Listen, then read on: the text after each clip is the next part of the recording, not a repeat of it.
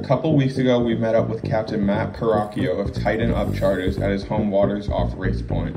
The game plan was to vector in on a solid topwater bluefish bite off the backside of Race Point. Captain Matt has had this bite dialed in and was very confident we would find some hot and heavy topwater action. As we pulled up to our destination, it didn't take long until we were covered up in bluefish. Non-stop topwater action made for an action-packed morning.